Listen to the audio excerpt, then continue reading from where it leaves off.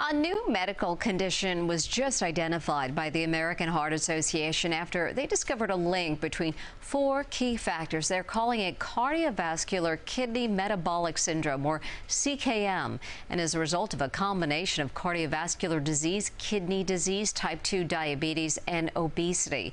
Dr. Nidhi Kumar is on call this morning to help us understand what this is and how we could be affected. Good morning to you. Good morning. Thanks so much for coming in. And what exactly is this syndrome and how common is it?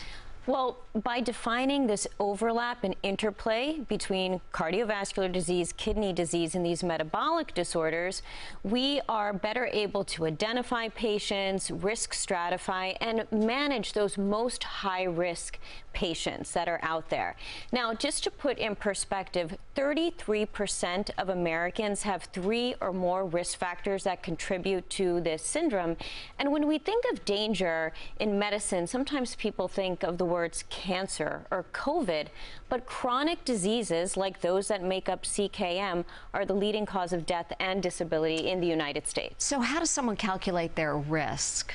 Okay, well, under this new guideline, this new framework, the AHA is making recommendations to the old risk calculator. So first, we're going to be calculating risk starting at a much younger age 30, going to calculate 10-year risk and 30-year risk, and then finally factor in these new components.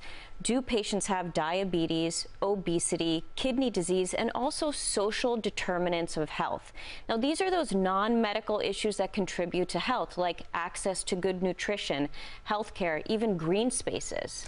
And I understand there are stages to it. What are they? Okay, so there are 5 stages. Stage 0 is where we all want to be.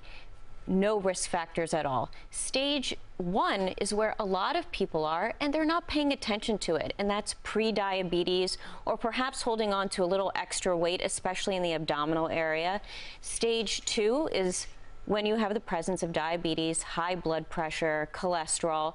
Stage 4 is asymptomatic heart disease. Stage 5 is symptomatic heart disease. Okay, so what can someone do to prevent progression of this? Okay, well, so that's the good part. You can slide back in the stages. You can regress. You don't have to progress. Lifestyle goes such a long way. I know I say it week after week, but it really does go a long way with this syndrome. And then there's a lot of new medications that will target all dimensions of this syndrome. SGLT2 inhibitor drugs like Jardiance and Farxiga can help with diabetes, but also kidney disease and reduce your risk of heart disease. And then you have drugs like Wegovy, these weight loss drugs that can help with loss of weight and heart disease, and Ozempic. So there are a lot of tools out there, but the most important thing is identifying yourself. If this sounds like you and you find yourself somewhere along this continuum, reach out to a healthcare provider. Get help. Yeah, and take action, yes. Right? You don't want it to continue on to those next stages. All Absolutely. Right. Dr. Nidhi Kumar, thank you so much for taking some time to talk to us today. We really appreciate it.